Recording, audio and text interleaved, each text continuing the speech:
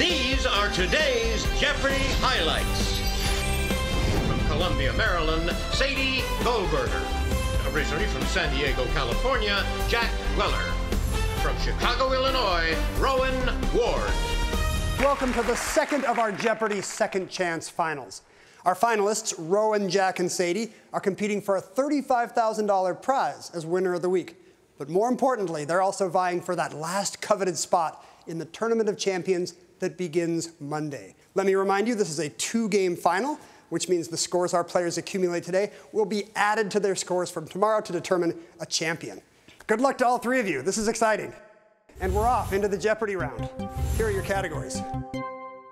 Animal 8. The answer there is the daily double in the round. $3,800, Ken. All right, you'll double up if correct. Here's your clue in the animal kingdom. Males of these mammals engage in bouts called necking to establish a social hierarchy. What are giraffes? They have the necks for it. Yes, that's correct. Suddenly you have $7,600. Who is Sullivan? Annie Sullivan, right. What is Harvard? You got it. What is a Panama hat? Good. What is Wimbledon? You are correct. And you're now out of the hole. We'll get you some cash, don't worry. We're back and ready for double Jeopardy. Here are the categories our contestants will be dealing with in this round. Second chapter 8. The answer there is the first of the two daily doubles in the round. 8,000. Wow, okay, you'll have 21,000 and a big, big lead if you're correct. Here's your clue. Ralph says, we've been on the mountaintop and seen water all around. What is James and the Giant Peach? I don't know. No, Ralph is one of the castaways in Lord of the Flies. Oh. That knocks you down to 5,000, and we've got a much closer game all of a sudden. Select again. Lakes and rivers for 2. The answer there is the other daily double. Back to back. 5,000. Wagering it all, I thought you might. Here's your clue in lakes and rivers.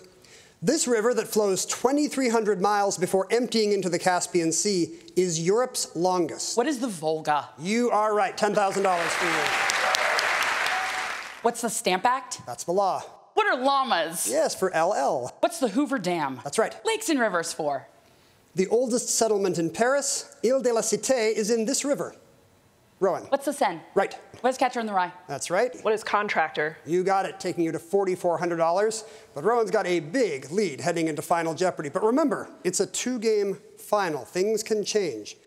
For Final Jeopardy, American composers will be the category. Here's the clue.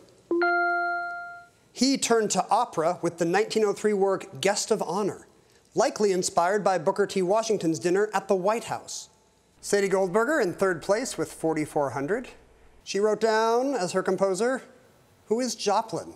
And you didn't take time to write the first name. This is going great. That's actually correct as well. Scott Joplin, a ragtime opera. So how much did you wager? Just $400. You have $4,800 at the moment. Jack Weller was in second place with $6,400. Did he know it was Scott Joplin? Ooh, who was Gershwin? No. So he's going to lose about half of that, leaving you with $3,400 on the day. Rowan Ward had a big lead with $30,000. First of all, did they know it was Scott Joplin? That's correct. Didn't seem sure, but the response is correct. Now, how much did they wager? Not a penny, leaving you with $30,000. That's a big lead, but big comebacks have happened in these two-game total point affairs. You'll want to be back with us for part 2. We'll see you then. Jeopardy history is being made every day. Click the subscribe button below for more Jeopardy highlights so you never miss a moment.